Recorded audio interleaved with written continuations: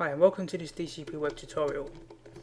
In the previous tutorial we was working on a 3D logo and we did a basic design for the logo, and in this part of the tutorial we want to add some color to that logo and a better light source so we can improve the design.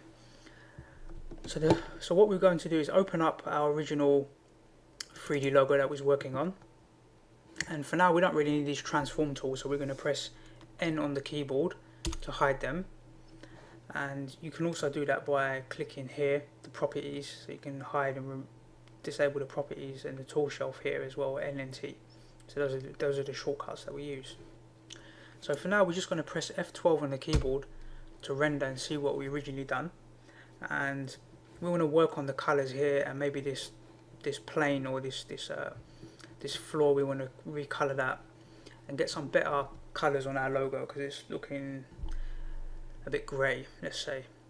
So I'm going to press escape, and one thing we didn't do is label this text here correctly. So this one here, when we click on it, we can see DCP Web is highlighted here, but when we click on this one, it's called DCP Web 001 because we duplicated it.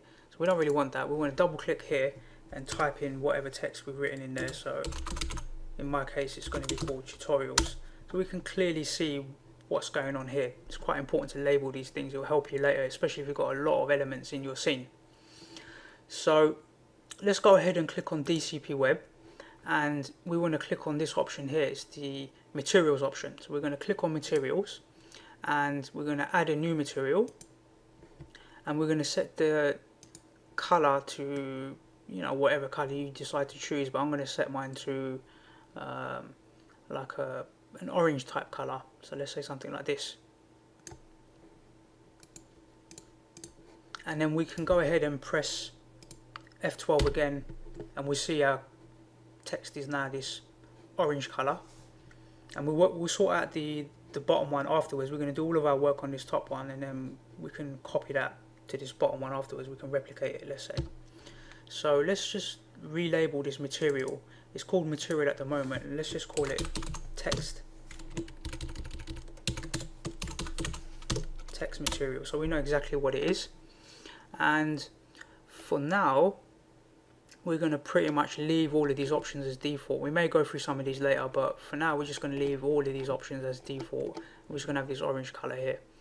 Now the next thing we want to do is copy this material to the tutorial. So we click on tutorials here, or whatever text you have, and on the side here we're going to click on this little circle, and we're going to select this material here, the same one, text material. So now they're both orange, and if we press F12 to render again, we'll see they're both orange color. So we press escape, and really we should save this as a separate file. So let's go file, save as, and let's make sure we give it a new file name. So we're going to call it version 2. So if we do anything in version 2 that we don't like, we can always get back to version 1 where we didn't have all these options selected. Let's save this, and we want to change this floor color as well, because when we render we can see it's like this white sort of grey color, and we want to change that to a black color. So we're going to click on the floor,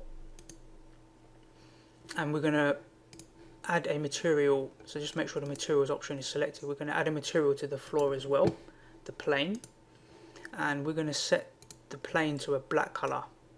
So all the way down to the bottom, make sure it's black, or whatever color you like, but I'm using black.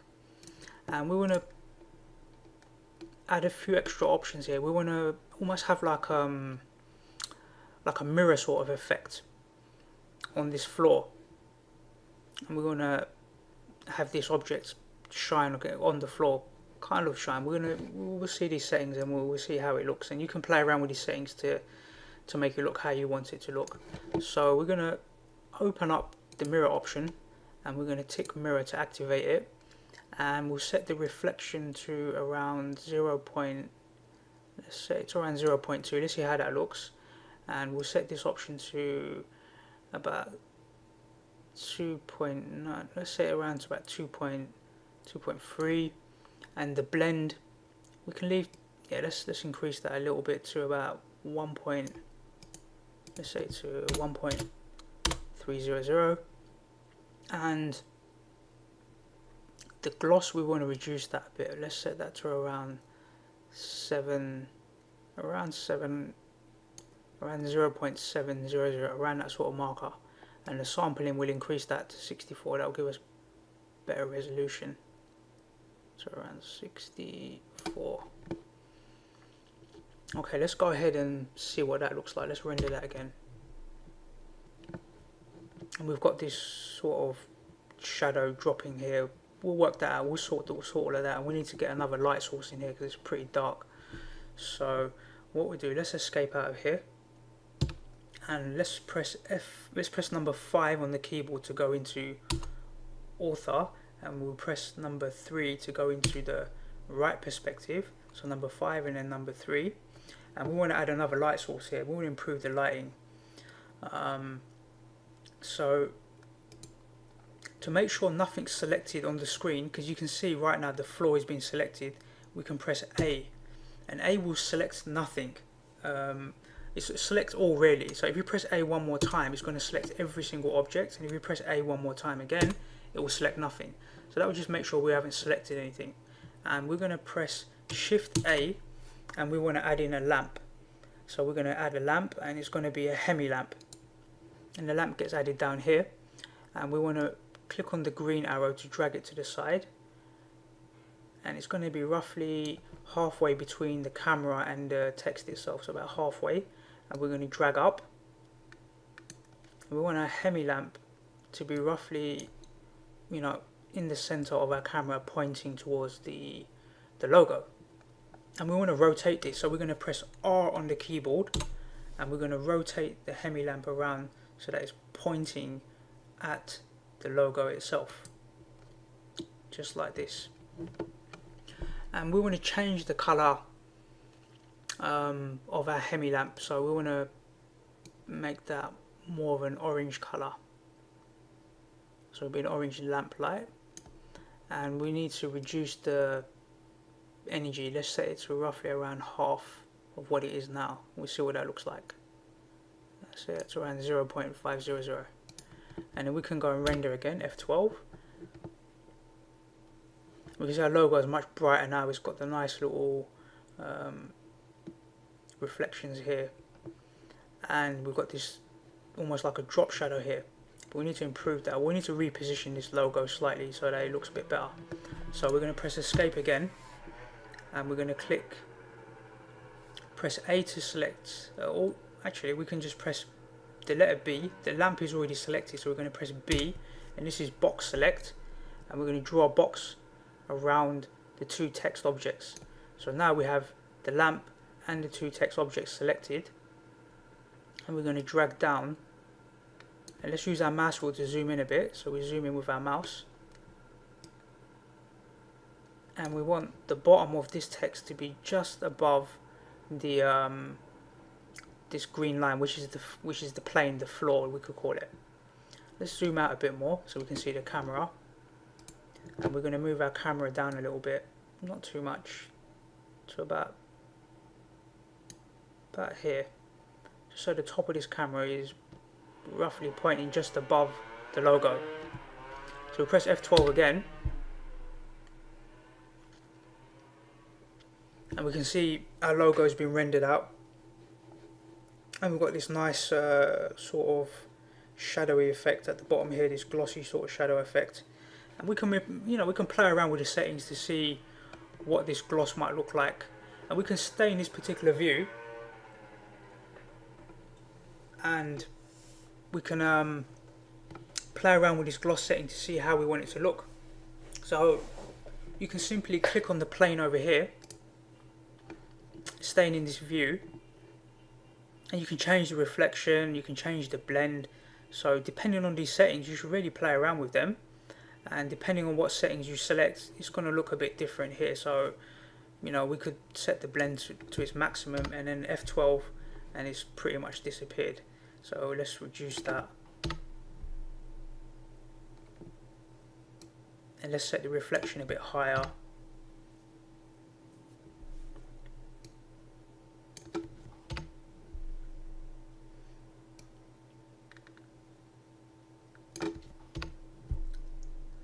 you can play around with these settings and see what you prefer. If you set the gloss very high, then you're going to get something like this, which is not really going to look good. So play around with your settings and see what sort of setting you like, what's going to work for you, and that's how you really need to experiment and see what options are preferable for your design. So you can just mess around with that, and that's kind of the best way to learn how these settings work, is just to play around with them and see what works for you. I'm going to set these back to the originals that I originally had. So let's set this back to, I think this was around 200. This was set to 2.3, and we'll set this to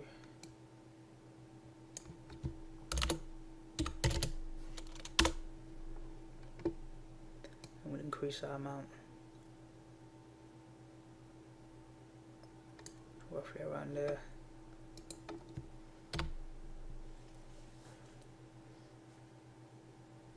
So we've added a new light source that's improved our, the visibility of this logo, you could say. It's giving it a new sort of shine to it. We've added an actual material to the logo itself, so it's an orange color, and we've got this little drop shadow working here as well. So you can go around, and play around with the settings, change the colors, change all the materials, play around with these settings and see what works for you, and try and come up with a setting that you prefer, what you like. I quite like what I'm seeing here, but it's down to you what you want to set them up as. In the next tutorial, we're going to add a particle effect, because this logo is going to come in from the top and it's going to hit the ground, and then we're going to have some sort of particles fly out from the logo, or from this where it hits the ground, it's going to have some particles flying out, and we want to see how that might look in our animation, our final animation sequence. And we're also going to look at the camera and move the camera and animate the camera. So probably in the next few tutorials, we'll definitely be adding a particle effect down here somewhere, and we'll also start looking at animating the logo, so how we can move and manipulate the logo and also manipulate the camera to get this animation done. So I look forward to seeing you in the next tutorial. Have a play around with these settings, with the colors and this drop shadow. You don't have to have this here as well. You can remove this reflection, this mirroring, if you don't like it, and we can see how this is going to look towards the end of our tutorial. Okay, I look forward to seeing you on the next tutorial.